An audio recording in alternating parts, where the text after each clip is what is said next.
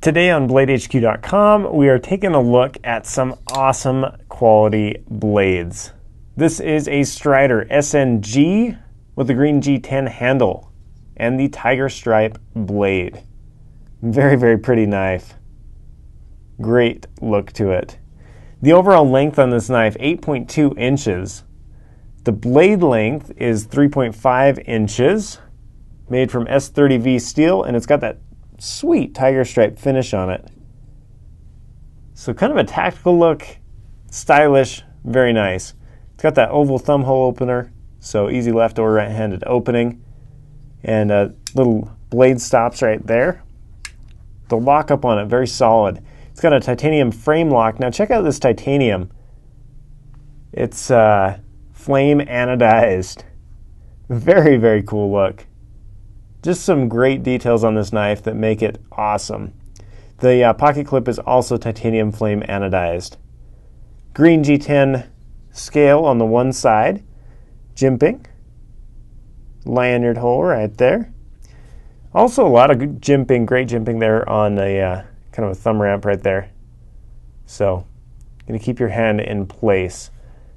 They've also contoured just slightly, beveled the edge of that G10. So it's going to keep, it feels good in the hand, it really does. Very cool knife. Strider makes some great stuff. You can see the Strider logo right there on the other side. The thing about them is they're very low key, but very high quality. I mean, the details on here, the tiger stripe, the anodized flame there, flame anodized, they're cool, but they are pretty subtle accents to it. But the quality, fit, and finish on these knives is just incredible. Just really, really great. So this is the this is the green G10, excuse me. And I also brought out a black one for you to show you that as well. If it'll focus here. There we go. Check this one out. So it just depends on your preference. This is the SnG. Both of them SnG, great, great quality.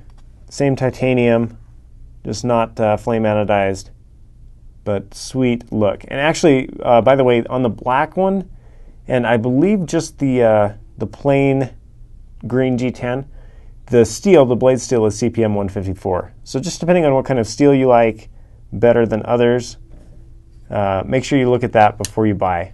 So make sure you get that right blade steel there. It comes in several other varieties.